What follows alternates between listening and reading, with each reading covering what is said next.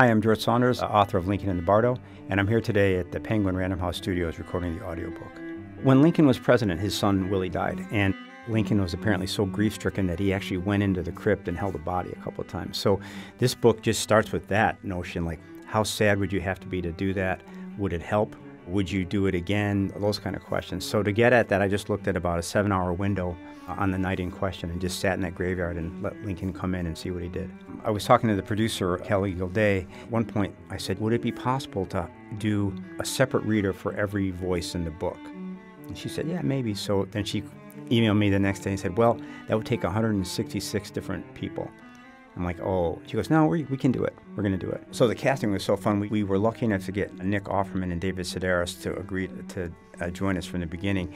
And after that, we just got this incredible group of Academy Award-winning actors. We got musicians. We got my friends and family. We got people from Random House and ICM. And it's been, I think, kind of a groundbreaking thing in audiobook where we have 166 separate people doing the different voices. In the book itself, I was trying to kind of communicate how varied the America of that time was by using high diction, low diction, some dialect. There are really beautifully articulate 19th century letters. There are obscene rants, everything you could ask for.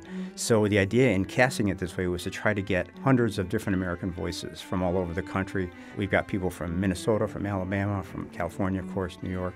I think the audiobook is going to do a nice job of simulating the kind of diversity of voice that I tried to get into the book. So exciting, too, to think that these voices that you thought up, sort of privacy of your own home and of your own heart, were going out and being done by these incredible artists that I've admired for so long. And what's so fun is Kelly would email me after a particularly great performance and just say, tears in my eyes, or I'm feeling chills, or this is why this person won an Oscar. And we just got this incredible group of actors that you will definitely recognize. And I think it's an incredible cast, kind of a jaw-droppingly good.